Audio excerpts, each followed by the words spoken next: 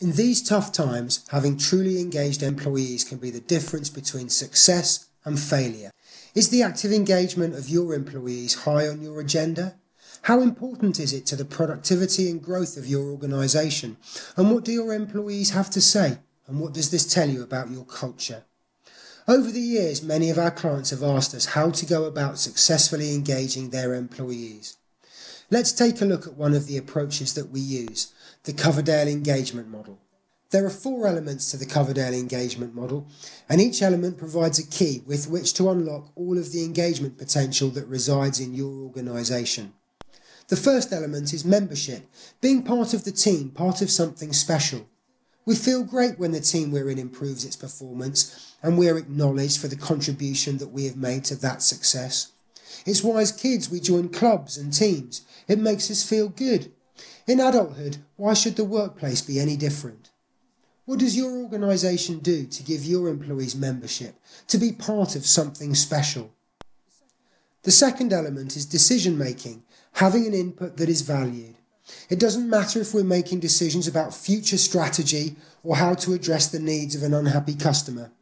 When we're afforded opportunities to make decisions that are valued by others, we feel good because we've made a positive difference. How do you give your employees opportunities to have an input that is valued? The third element is mastery, having the opportunity to learn new skills and improve. We love to learn new skills and improve the ones we already have, whether it's tying a shoelace, driving a car, or getting to grips with a new piece of technology. It breeds confidence and a desire to continue to develop and improve those skills. It can lift our sights to tackling challenges that in the past we would have shied away from. How do you enable your employees to learn, to practice and improve their skills? The fourth and final element is a worthy purpose.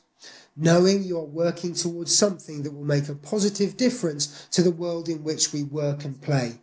It's in our nature to seek out worthy purposes in what we do in our lives.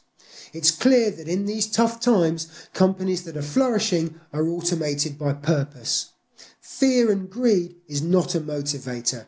Worthy purpose is. What's the worthy purpose of your business? And how do you align the time and energy of your employees with that worthy purpose? Of course, all of this makes sense, but so what? Well, there will be things your organisation already does to give your employees membership, decision-making, mastery and a worthy purpose. But are they really engaged through each of these elements? Here's a simple exercise to get you started. Review the 4 elements of the Coverdale Engagement Model. Ask yourself how good your organisation is in each of the elements. What would your employees say? Give yourself a score out of 10 for each of the elements. You could always take a small sample of opinion by asking a few of your employees. Next, identify what you could do in each element to increase your score to a 10. You could ask the same group of people what they think. Then develop an action plan to make this happen, aligned to the purpose of increasing employee engagement through each of the 4 elements.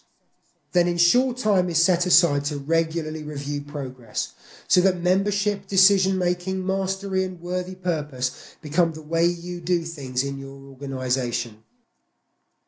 If you have any thoughts or ideas, or would like to know more about how to develop meaningful long-term employee engagement, please get in touch. We'd love to hear from you.